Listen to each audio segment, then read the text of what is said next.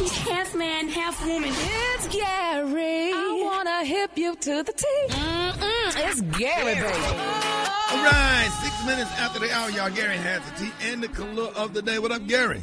Good morning, Ricky. Good morning to you. It's Friday, a beautiful, beautiful day in the neighborhood. And here's what's happening in celebrity news. Y'all remember recently we talked about Chris Brown was being sued, y'all, because they're saying he was accused of fleecing a $1 million payment for that Houston hurricane relief concert. Well, now, y'all, Chris Brown is speaking out there saying he responded after a Houston activist confirmed that she would be taking action, honey, after the singer bailed on their event. Now, Chris said that there's been a misunderstanding after an organizer of a benefit concert for victims of Hurricane Ida and Nicholas, honey, threatened legal action after the singer canceled his performance shortly before he was scheduled to perform. Now, Miss LaJuan Bailey, let me tell y'all, LaJuan Bailey is my classmate. She and I graduated together, and she was a red huzzer in high school. Are you serious? Yep, we graduated. Me and LaJuan graduated together, and she had, when this was being planned, she had called me up regarding the situation. But, honey, she booked Chris Brown, y'all, she said, for that one-night-only concert at the Toyota Center in Houston. Now, the proceeds from the event were to raise money for people who suffered storm damages back in 2021.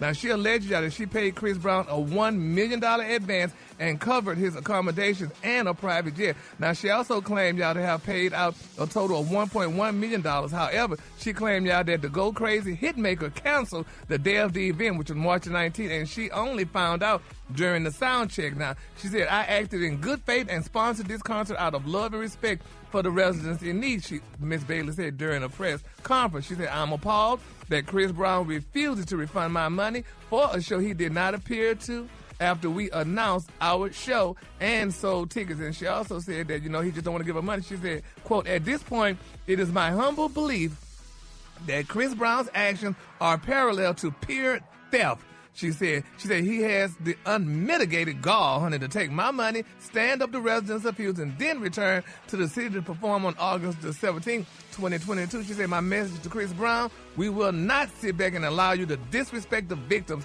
of Hurricane Ida and Nicholas in need. Well, Chris Brown got whiff of that, and he responded. Now, they're saying, according to TMZ, Chris Brown allegedly sent a letter to event organizers by his legal team 2 days, y'all, before the event, March the 17th, informing them that he would no longer perform.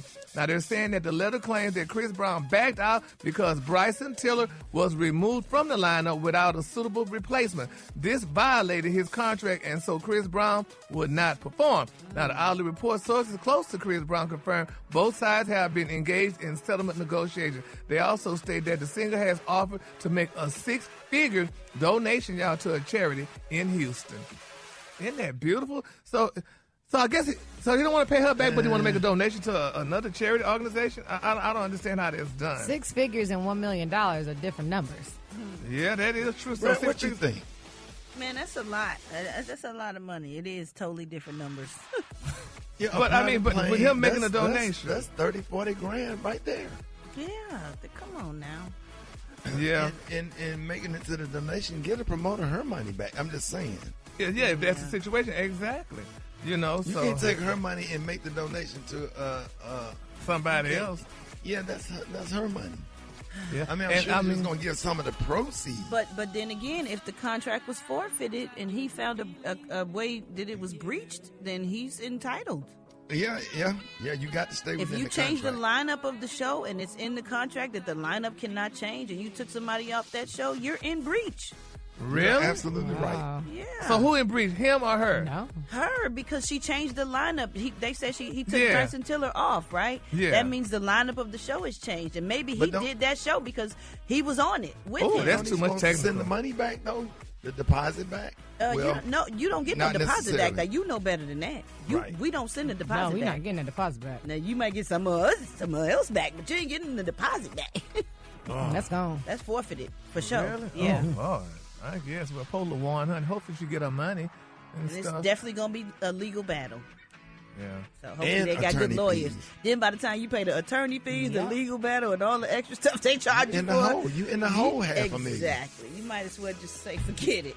And the attorney gonna take 33 and a third anyway. Hello, or after more. That's after the fees. That's just how much he takes from whatever the settlement ends up shaking out to be. Yes, that's if you get half your money back.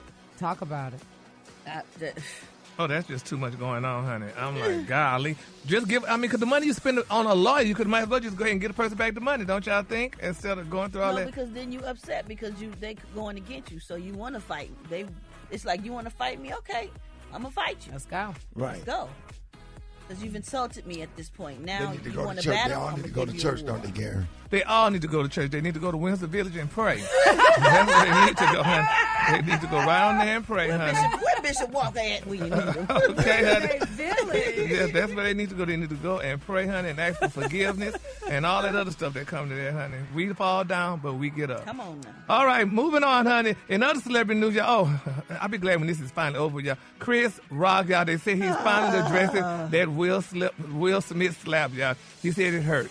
Now, they say Chris Rock addressed Will Smith slapping, honey, at the Oscar. They say anyone who says words hurt has never been punched in the face, the comedian Joe, during his set at the recent event. He said, I'm not a victim, he said, mother. He said he went on saying that he shook that mess off and returned to work. He said, yeah, that mess hurt. He said, he said, I shook it off and I went to work the next day. I don't go to the hospital, he said, for a paper cut.